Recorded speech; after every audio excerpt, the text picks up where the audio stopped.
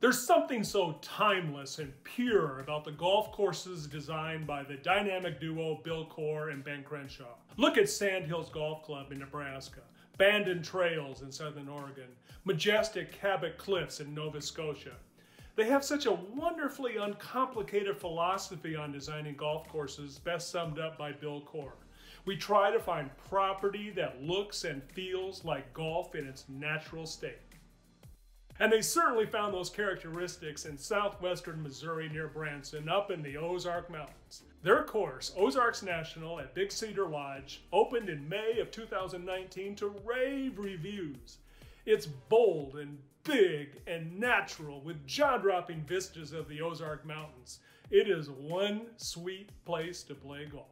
And from the tee box of the par 5 first on, you can see how Coore and Crenshaw just let the land dictates where the hole should be on this broad ridge up in the Ozark Mountains. I love number 12, a par 3 of 254 yards.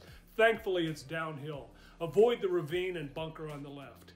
Then number 13 is my favorite hole on the course. A dogleg left par 4, 480 yards from the back tee. You got to hit your drive over a ravine, get it down there as far as you can for a flat lie for your approach into the putting surface.